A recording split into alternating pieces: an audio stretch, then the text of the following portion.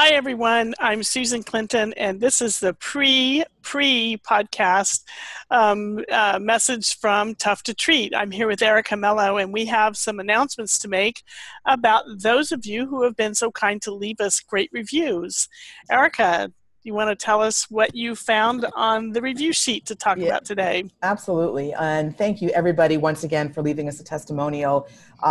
We do read them all, and it's really very gracious of all of you to listen and to leave us these testimonials. So I'm just going to read a few, and then we're going to pick a winner for the webinar. So here is one from called Inspiring Podcast by TAFPT. I absolutely love listening to these two PTs talk out their treatment approach to a variety of patients. I have been a PT for 7 years and work in a like-minded setting, but I appreciate how this podcast makes me think more about my patient treatment and inspires me to try new things. I also really appreciate having female mentorship in this profession. So thank you so much for that one. And the next one is Always Teaching and Learning by New WWF. This podcast stands out from other PT podcasts as these clinicians are well experienced, provide detailed steps of clinical reasoning. By far, my favorite PT podcast. And lastly, by JL All 52, this podcast is the real deal. There is so much to learn from these experts. I highly recommend this for any physical therapist and healthcare professional.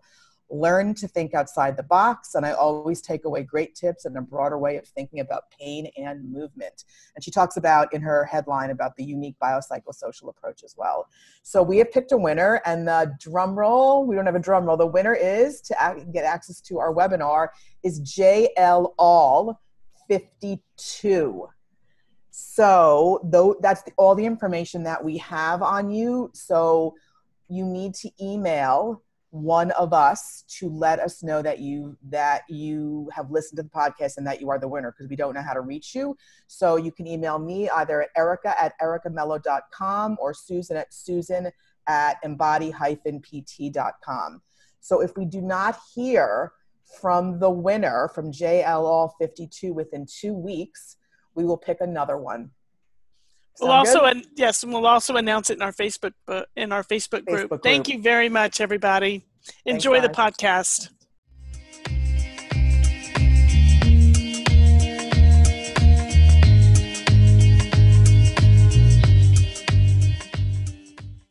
Hi, everybody. This is Erica Mello, and welcome to episode number 74 of Tough to Treat. And this is entitled, Does Scapula Stabilization Always Work? Not always. This is about a patient of mine who suffered a T1 avulsion fracture, had surgery to remove the fragment, and really wasn't much better, to be honest. We always talk about motor patterning and movement strategies on the podcast, and I'm a firm believer that if the motor pattern is there preoperatively, and if it's not serving the person, it's not going away post-operatively. Generally, you need to train a new movement strategy, and this particular patient was a weightlifter, a serious weightlifter, not competitive, but very much into the 400-pound deadlift, squats, the Olympic lift, and whether he got the avulsion fracture from that or somewhere else really was unknown. He just sort of woke up one day and had this searing pain in his upper back, and he had been to his therapist before, and they were doing scap stabilization and shrugs, and he was not getting any better. So, he had this very typical weightlifter's posture, very broad back, drooped shoulders, really depressed scapula, sort of very, very common in that group. And as of this airing, or as of this recording, I've yet to see him in person. I have treated him virtually from the get-go. And so we had a lot of fun with this episode. And it really goes to show you, the power of telehealth and the power of using your computer screen as your mirror and as your friend, and I took screenshots and I really zoomed in on him. And there are a lot of things that you can't do in the clinic with your computer. So really, it's a very powerful tool, and we really enjoyed doing this episode. So I hope you all enjoy it. And Susan and I are going to be coming out with a webinar very soon. We're in the process of just editing it, and it's really about how we treat complex patients. And we hope you get a chance to take a look. All right, thank you and enjoy.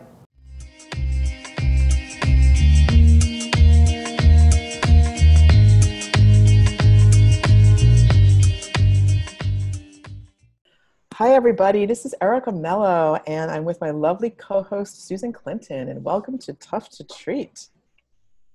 I am actually just looking up. Sorry, Susan, go ahead. Sorry about that. Hi. Hi. I'm just looking up our podcast number. I want to say that this is almost 70. Gosh, I almost want to say 74 or 75. We've been doing a lot here. We've been still at home, on and off, and we've been doing a lot. I would want to say this is probably 70, 75. If that's incorrect, I apologize. So it is my turn today, and I'm going to talk about a patient that I assessed virtually. So I've had the opportunity to see some new patients in this virtual setting, and I have to say, Susan, that I'm wearing my glasses a lot more because my eyes are getting strained, but I'm really getting my visual skills, like honing in on my visual skills. And I think you can go a little crazy, like I'm screenshotting and I almost want to, when I go back into the clinic, I think I'm actually going to still use photos, because for me, it's a good way to still train the visual, because sometimes the hands, we always want to use our hands, but we need to train them both and to see if we see what we feel and feel what we see. Coach's eye and just taking pictures works really well. Yeah, that's right. I forgot about that. Coach's eye. Perfect. It's an easy app to use, because when you're looking at real-time movement, you can slow them down. That's right. You can film, you can record their movement, but then you can slow it down frame by frame. Can you draw on it as well? Uh-huh. Oh, I like that. Okay, that's because I've been drawing lines, and it's been really fascinating for me. I've been kind of going a little overboard, but it's been a learning experience. So this is a young boy that I treated. He's 20, and he has his medical history is not long, but he came to see me with some upper sort of thoracic tightness and some right-sided neck pain. Worse with right rotation of the head and looking down. And he had a history. He had an avulsion fracture at T1. And his symptoms, he couldn't really pinpoint the exact time of the symptoms or the exact time that it occurred, because he went to the doctor sort of well after the symptoms started. So he's a big weightlifter. So he had probably about 300 pounds on a squat rack, and literally just did a squat and felt like the shooting pain in his upper back. And he stopped, and a couple months went by, got a little bit better with rest. He ended up trying to go back into the gym, and it just sort of came back. So he went to see the doctor. They found an avulsion fracture at T1. The doctor's like, look, I can remove it. You can keep it. It's not going to make it worse if I get rid of the segment, the piece that's avulsed. So they did. They had surgery this past August for that. His history includes a fall. I asked him one of your famous questions, what do you think's going on? When did you think it started, right? So he told me he felt it started with a fall off a skateboard at the age of 12. So it was 8 years ago. Fell onto his left arm, broke his ribs. Probably couldn't take a real deep breath after that, so I'm assuming he had a rib fracture. It was not x-rayed, just his elbow was x-rayed. Okay. He also has a history of some shin splints on both of his legs in high school, left worse than right. He actually ran track. He said he ran track, but he actually did a shot put in discus. So that was more of his movement history. he's young, so he doesn't have a ton of injuries except the fall off the skateboard. That was pretty much it in terms of injuries. I asked him what I thought. I said, what do you think's going on? And he's like, I think it's muscle guarding. It's just a muscle imbalance. Okay. And that's what he felt. He had been to physical therapy pre-operatively down where he goes to school, did not, get better really. And that's why they did the surgery, obviously. And then he went post-operatively, and they did a lot of scap stabilization, mostly things in prone, didn't get better. So he still really had symptoms post-op. So that's the surgery didn't really do much for the symptoms. So he went to another place down there, and he said they did a few things differently. He felt a little bit better, but not like where he should be. So I'm like, what did they do differently? And he's like, they did, some things like shrugs and things like this. And I was like, oh, okay. So his main complaint was this tightness, T1, T2, T3, with forward bending of his head. And when he turns his head to the right, a lot of this upper sort of, scalene SCM tightness in through there. And that really was, those were his chief complaints. So when I actually took a look at him, I decided that I was going to look at forward bending and rotation. Okay. So he did an exercise the prior weekend that I saw him. So he ended up doing something like a face pull in his home, and he couldn't lift his arm up, but that was not why so that was just one of these, I did an exercise and it aggravated my shoulder and now I can't lift my arm up. That was a short-term acute thing.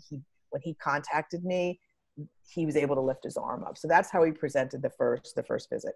And so when I tell you, when I saw him, so I'm doing this all virtually. So I tend to assess in the virtual setting, a lot more in the clinic. So I looked at, his forward bending of his neck, bilateral cervical spine rotation, a thoracic rotation in sitting and kneeling. I had him do a squat just because he wants to go back to squatting. I also had him do a single arm lift and a bilateral arm lift. So those are the movements that I assess. But I will tell you, and this is what I wanted to get to, I took a look at him in standing.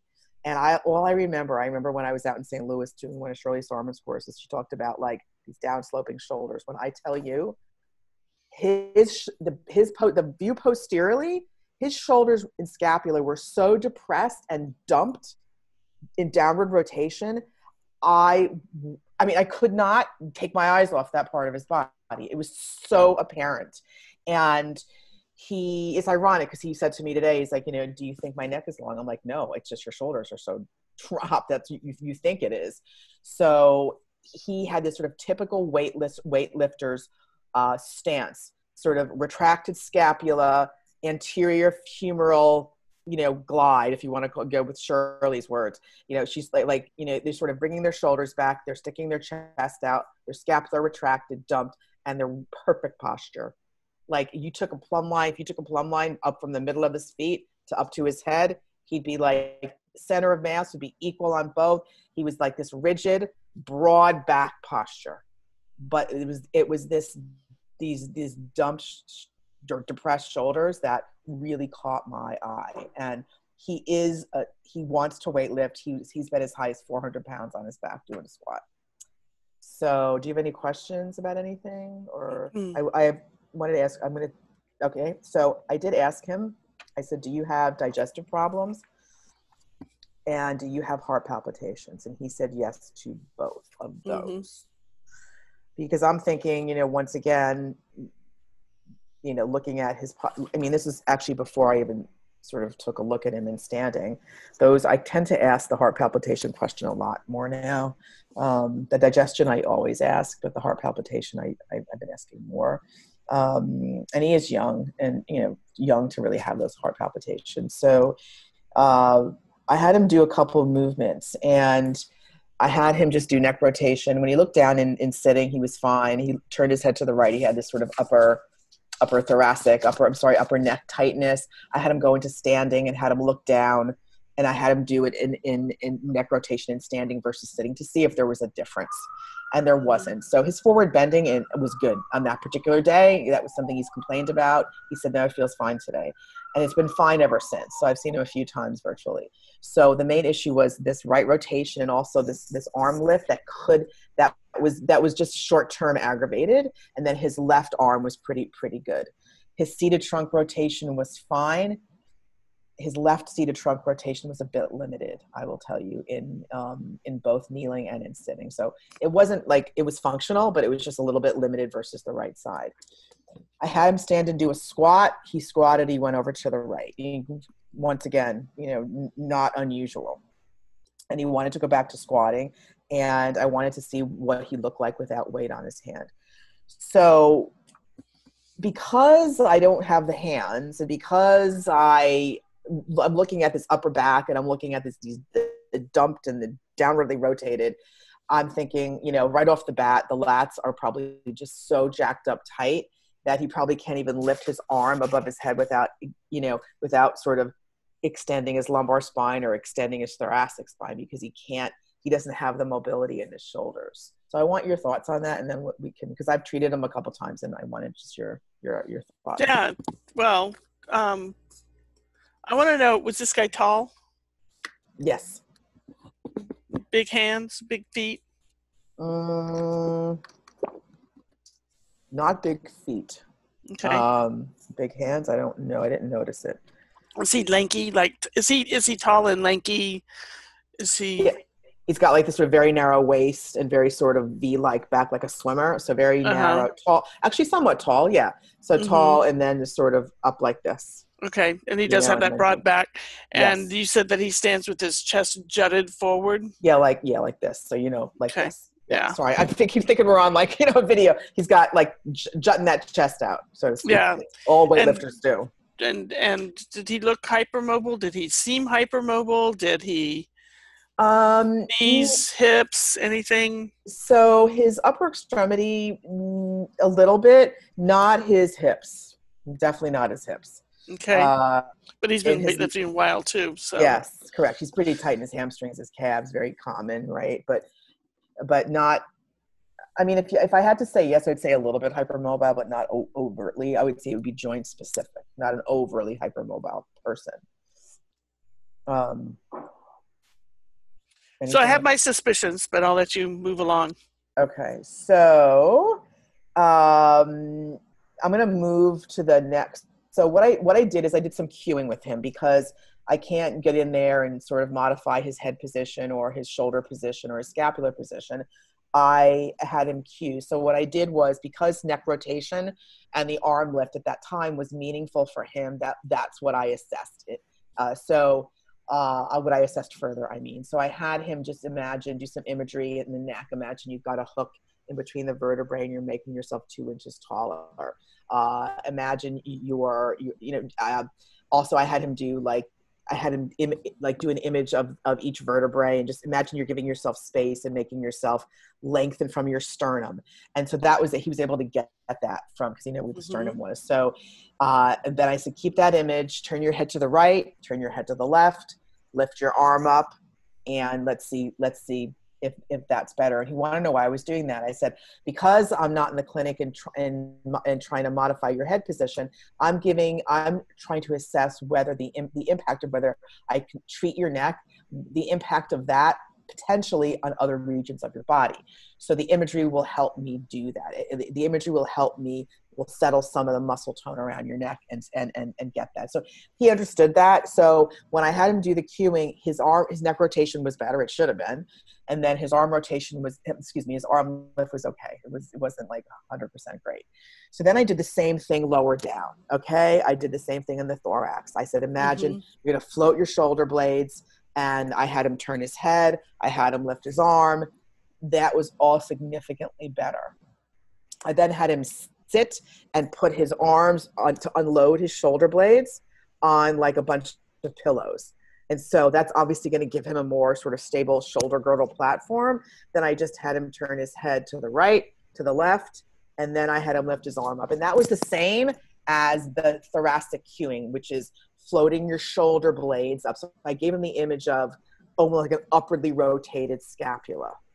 So having said that, and that this eval was taking a bit, not as long as my first virtual eval for sure. So I ended up giving him on the first visit, because then I had him, actually I take that back, sorry.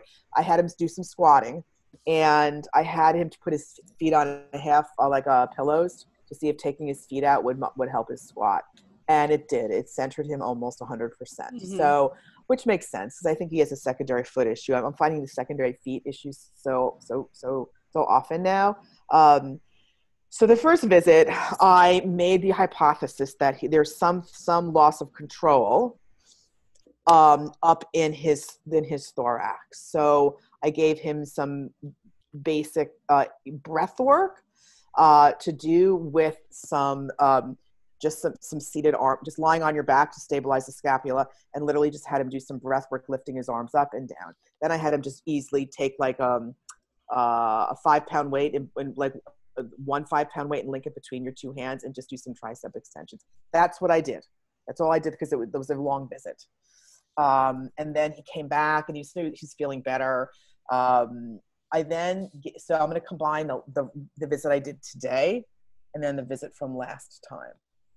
So I taught him how to release muscles between his shoulder girdle and his ribs by just lying on his back and doing some no weight in his hand, just doing an arm lift and some reverse flies and elbow lift with breathing, lateral costal breathing. So, right, just to release any kind of vectors in there, or muscles, excuse me. Then I taught him how to release his lats, because his lats, I was looking at, I took some screenshots of him after, and I was like, his lats were super tight. You couldn't even see it. So I had him go into all fours position, and then I had him just sort of flex his spine up and try to keep, or flex to neutral. And then I had him go back into onto his heels as far as he can go without arching his back.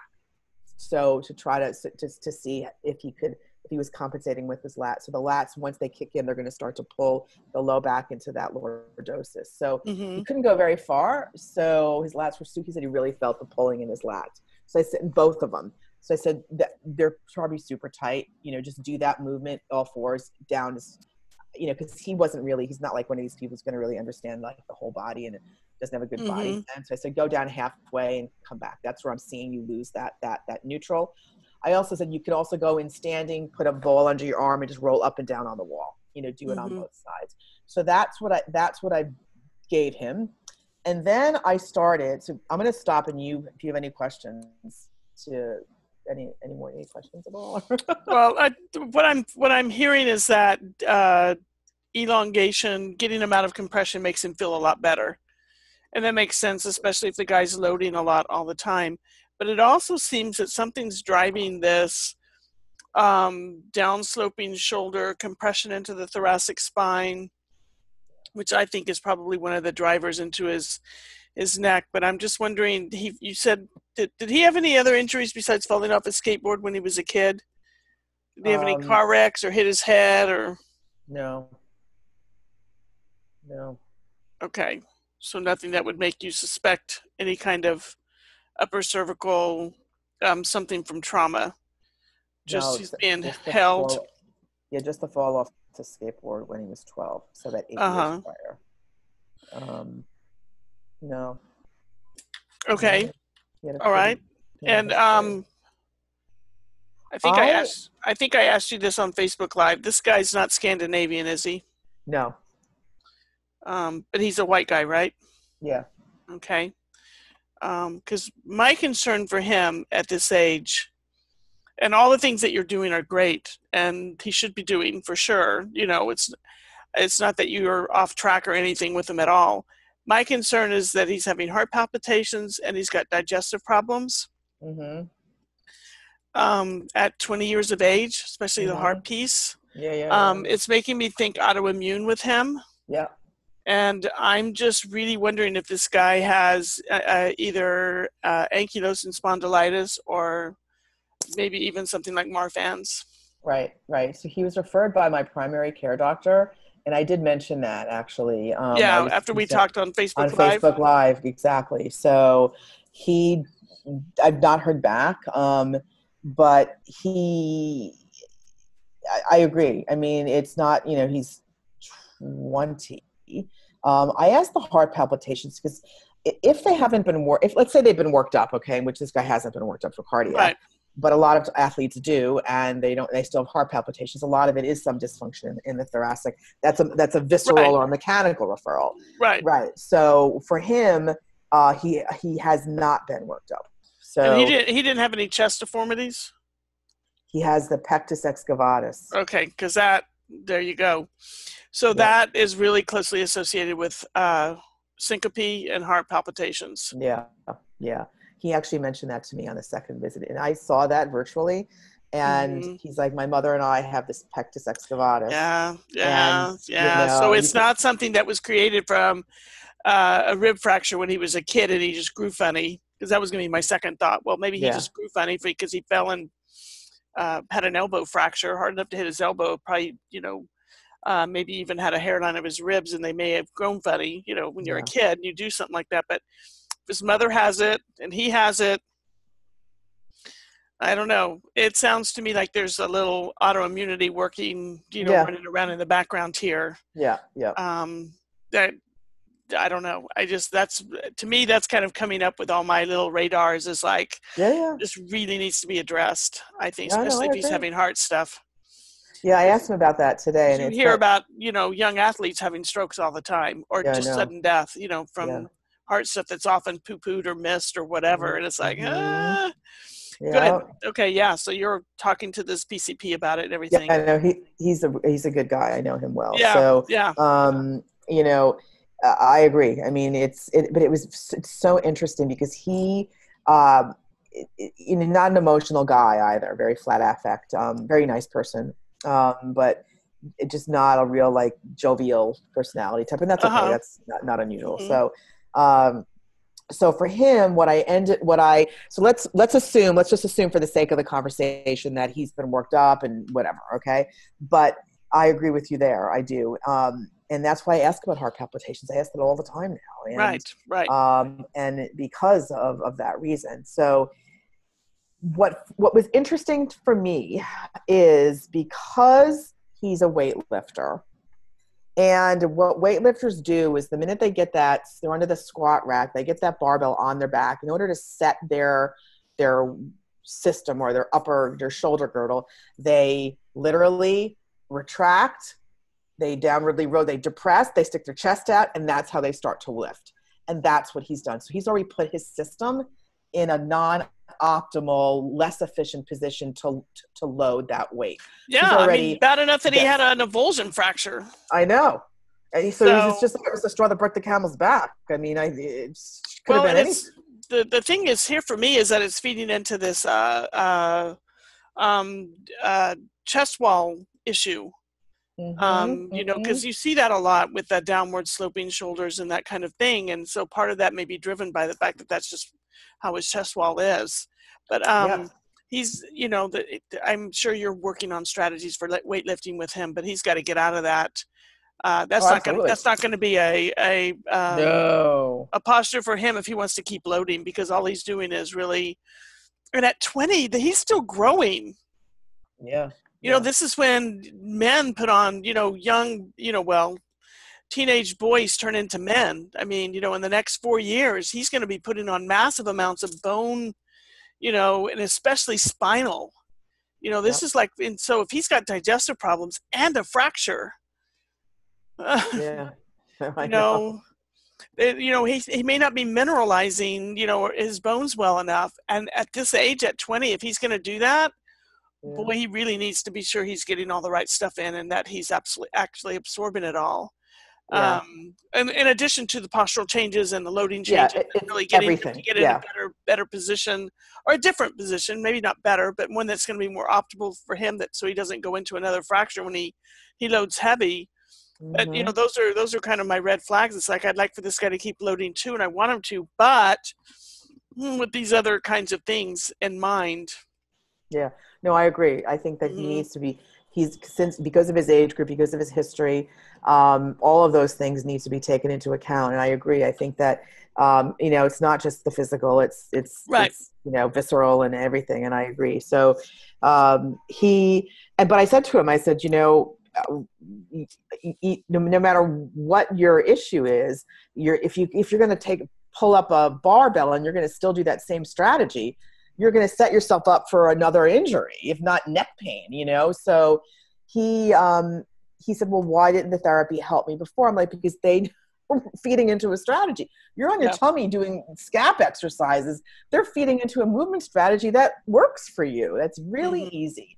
The shrugs, he said, the shrugs helped. I said they would, but they were doing them in the wrong positions. So they had him doing them like in sitting and on his back. So what I started doing with him, and this is why I wanted to bring him up, is that I literally had him, just for an assessment, I just had him sit his back against the door. His hamstrings were so tight. I was like, just put a pillow under there. And I said, just put your arms out in front. Really keep your butt and your back right flush up against the door. And then I saw him from an anterior view and a lateral view. I said, just take your arms up slowly, and I want to see when you start to extend and get that back off the wall. And you could see his ribs flare out. I mean, it was like 100 degrees of shoulder flexion. Same thing from the side. But you could see that just the tightness in the lats was preventing him. So I said, if what you're doing is, because you need to lift the weights above your head, you're feeding into that movement pattern of extension, of retraction, of that rigidity in your upper back. That's just not making you better. So if you're doing shrugs in that position, that doesn't make any sense. That's why it was just a teeny bit better. It's almost the right exercise, but the wrong position.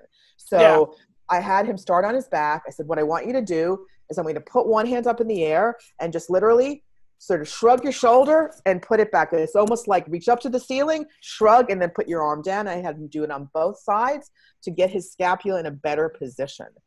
And then I literally had him just do easy, arm lifts as far as he could go without arching his back. And then I was giving him cueing as to when to stop. Then I had him do just some, a TheraBand wrapped around his forearm, just do some elbow lifts. I had him do a little bit of just a little shoulder press, easy. Anything in front of his body where his scapula were already elevated. And that was the easiest position for him, was on his back.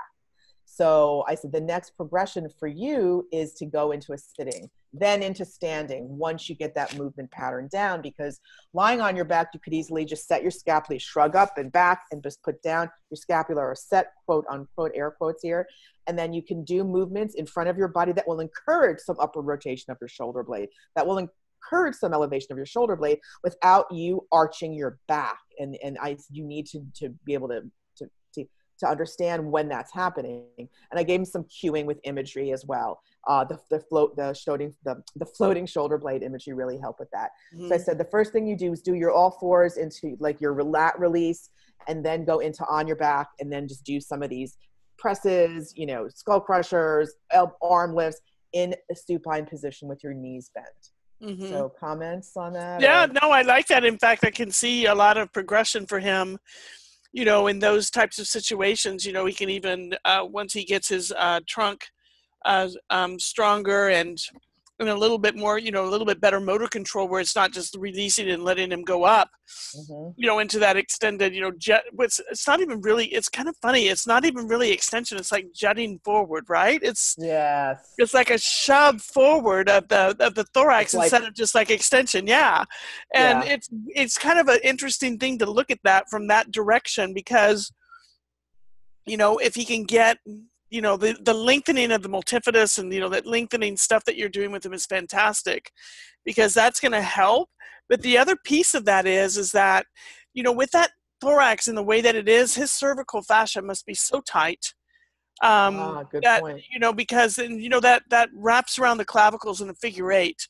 And when that cervical fascia has been in a shortened position for all that time, for that excavatum, thorax. Texas excavatum, yeah. Yeah, it's a tongue twister. But for that, that fascia's been in a shortened position, and it's probably shortened over time. So it's hard to pull the chest down in the front. So he just juts forward in here, and that's part of that whole down sloping. Because if he doesn't down slope his shoulders, it's going to be hard to breathe. He's going to, Exactly. So this guy cannot do cervical retraction exercises.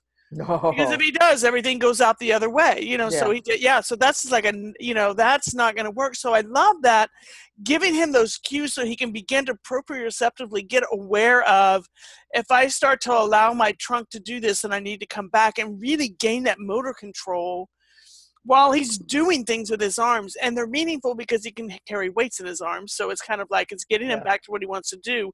But he gets that he needs a new position and a new pattern. But I can even see at some point where he can like lay on his back with his knees bent and actually pick his toes up off the floor, really Yeah. engaging, the deep truncal muscles, all of them Yeah. while he's doing it. He can Yes. do, in different positions as he gets stronger, and he's Yes. able to control it, because there's a lot of cool things he can do.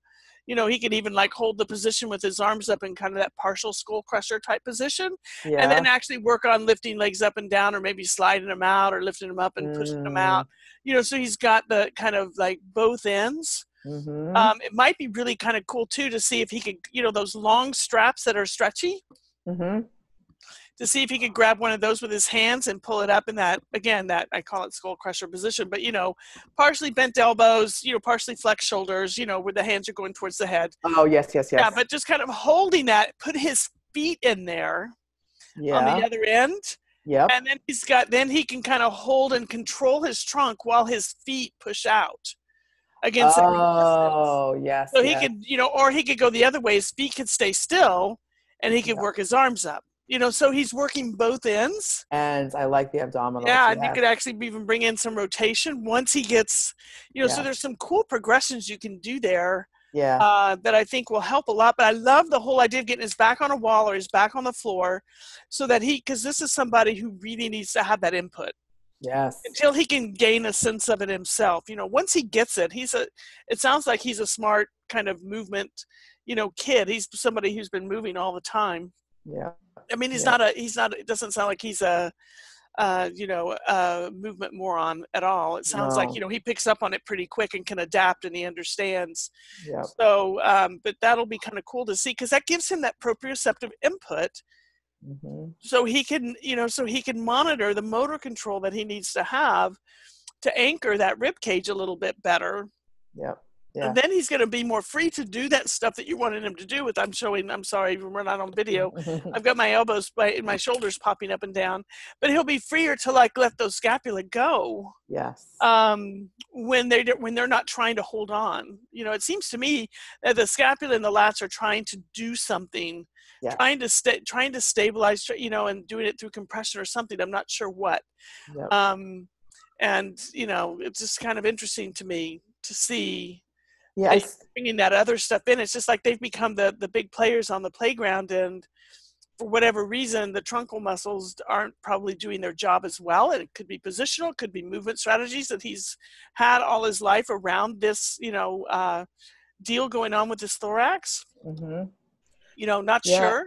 But, nevertheless, it doesn't really matter if the chicken or the egg came first at this point. He needs to really be able to control his thorax better so that he can load a little bit more appropriately. And, just let it hang into extension, or that jutting forward, which is that relative extension down in that lower thorax where he had his issues. Yes. You're going to load that heavy. That's not, you're going to have to be able to adjust optimize the position so it can handle the load.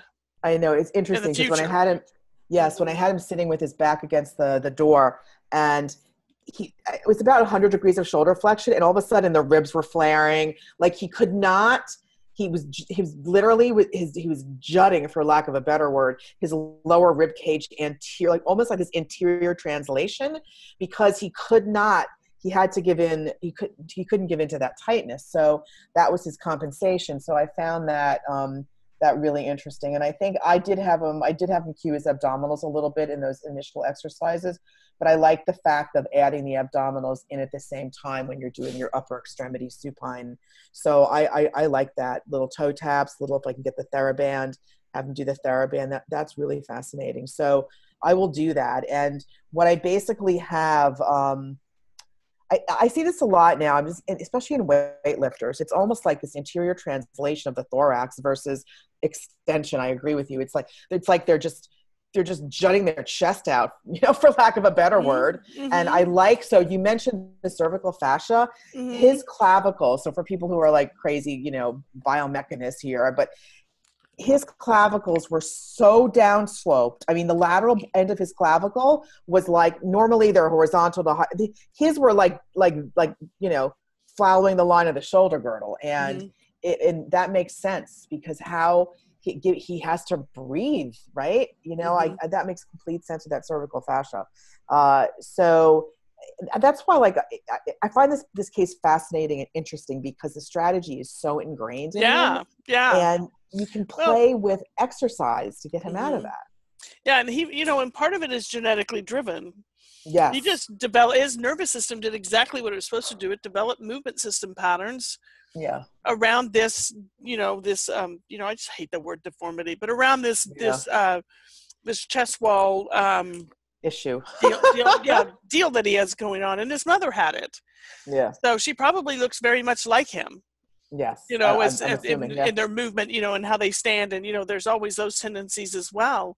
Yeah. And so, of course, he's 20, so he's been developing this for most of his teenage life. Yes. As he started growing taller, and this started happening. Yes. Yes. And and so it's not that he was taught wrong or was exercising wrong or doing anything wrong.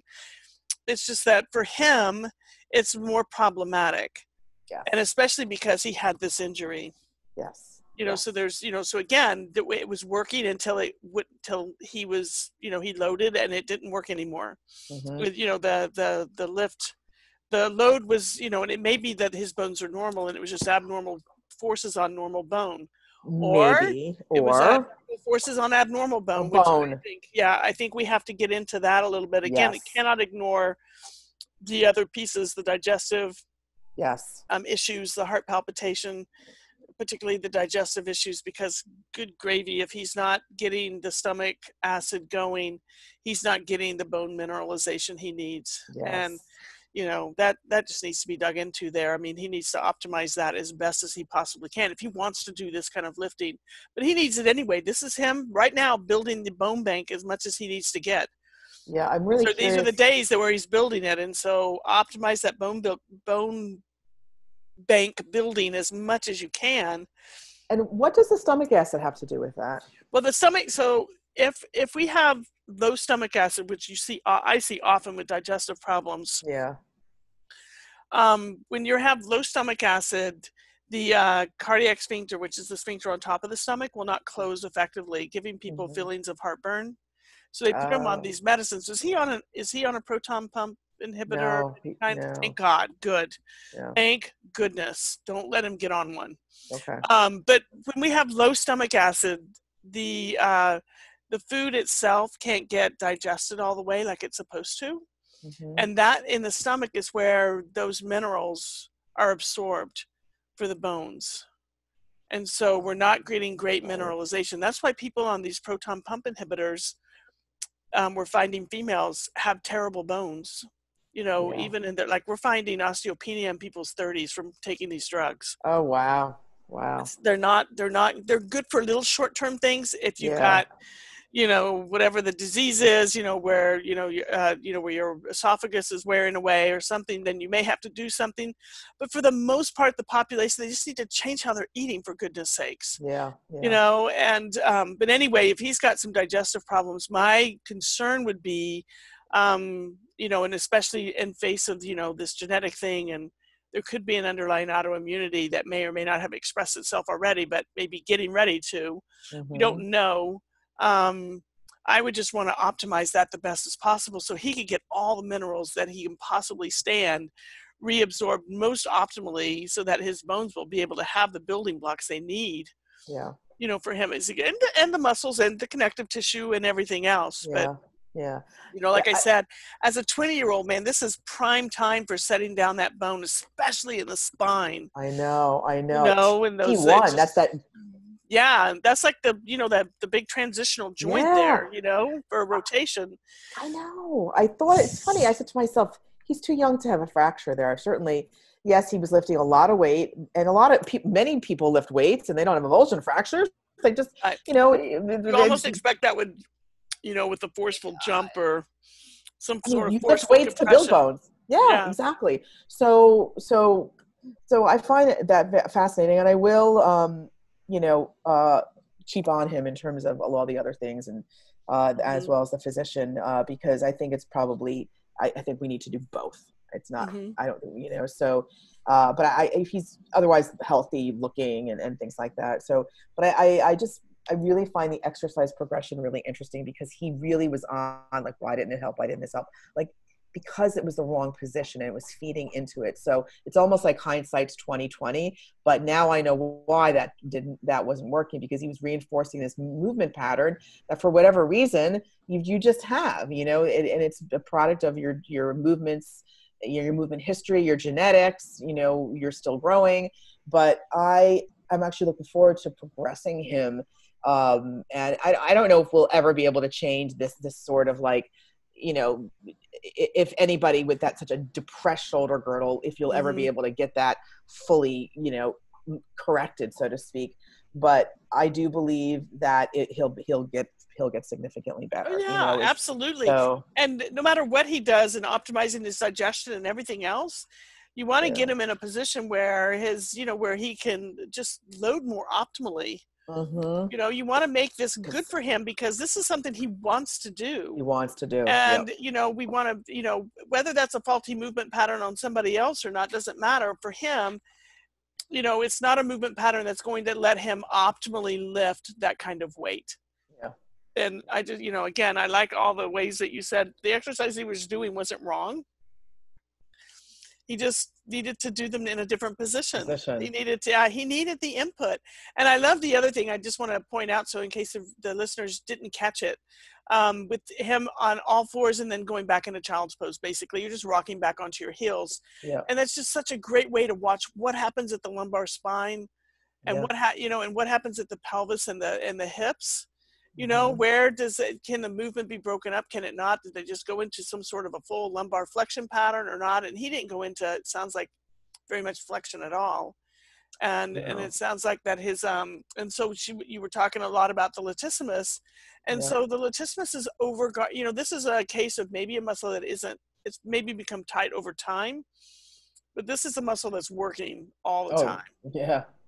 And it's hard for him to get in positions where it won't. So activating something else oftentimes can be the thing to change the input to the muscle that's overworking.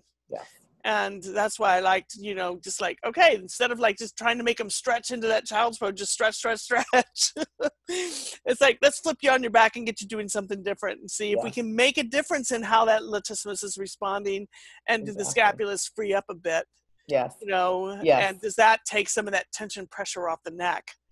Exactly. And I like that neck piece, because I'm curious as to that cervical fascia. Yeah. Yeah.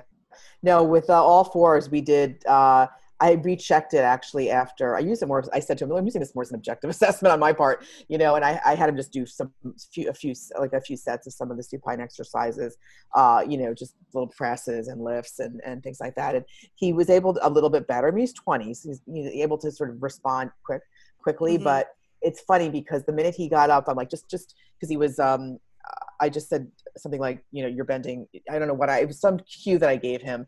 And the minute he stood up straight, he went back to his old strategy. I'm like, that's what we want to train you out of. Yeah. It's like, give you more options for movement. So I think a light bulb went off in his head a little bit, and he's like, oh, I get that, so, and it's helpful for me virtually, because I screenshot and I take pictures, and sometimes I'll show the patient if they're willing, and sometimes it helps and sometimes it doesn't. It just depends on the person. So right, but like the mirror, sometimes it helps, sometimes it doesn't. Yeah, I think the main key with him before we close off here is really the exercise positioning. It's so important. I mean, anybody, you can't miss what's going on here. I mean, in terms of visual with his down depressed shoulder girdles, and notwithstanding the autoimmune and the bone mineral density, I think that's all important. the position of the exercise is Yeah. key with somebody like that. And are you getting what you want? That's the whole thing. Is like, Yeah. okay, doing shoulder shrugs, is he still, if you're only looking at the neck, you're not going to see the thorax move, and you're not going to see the thorax connection into the thoracolumbar fascia for sure. Yeah. When you're seeing that shoulder kind of thing. So here's just a real quick thing you can check, Erica, when you have him again, is when I'm looking at that cervical fascia, I just have him sit. Yep. And I have them do just a chin retraction, the head retraction. Yep. And if you see that whole chest wall rise, then you know that they've got, and they're not going to be able to, they're not going to breathe well if you make them get into this position. But I loved what you did with him in the beginning, because it's exactly what I would have done, which is have him lengthen, so you don't have to retract to get the lengthening. You can just rise straight up. Yeah. And that really actually activates the multifidi much better than doing retraction exercises doesn't. And with him, he's not going to do anything, because it's just going to pull his chest up. You'll see it. It'll just jut it out. Yeah. And so, and I know people take people like that and they have neck pain, and boom, they start doing all these retraction exercises. Oh, no. And it doesn't help at all. And in fact, sometimes it feeds into some more problems. So kind of like, look at what you're doing when you ask people to exercise or to move, and see if it's the intended thing that you want. Because oftentimes if you look at it and look at him in his entirety, like you did, then you're like, oh, why are you doing that? I know. Let's change the position and see if we can't get this, make sure that what you're asking is getting a change that is going to be, helpful for the patient's movement system. Right. And I think, I think that's what I was telling him. I said, at the end of the day, people, you look at your downsloped shoulders and people just give shrugs. I mean, that's just not going to help. I get that. It's the obvious thing, but you need to really focus on his movement pattern. That's the important, not something static, although that was so obvious, but how is he moving into that position? A lot of people have downslope shoulders and walk around pain-free. It's the strategy. Can he move out of that position? He really can't, without real cueing right now. So that's the key. And I think that's why I think the progression in terms of positioning is so important with people like this, because they have such ingrained, people, patients who have ingrained movement patterns, but the positioning of the exercises is so important. Yeah. And that's my final words. Okay. I hope everybody enjoyed it. Thank you. Take care, everybody. Thank you. Bye. Enjoy.